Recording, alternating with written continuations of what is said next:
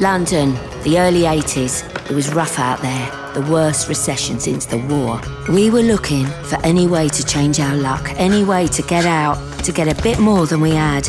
But as my old mum used to say, you gotta be careful what you wish for. You talk about a robbery? It's not a robbery as such. I'll just open the door and turn my back. That's still a robbery. To the robbery? Let's not say that too loudly. Sorry, everyone. Try and have a nice evening. The Metropolitan Police are this morning investigating what is believed to be one of the biggest armed robberies. What should we do? I don't know. You're meant to be the big-time criminal. You tell me. OK, it's us or the gold. What's that supposed to mean?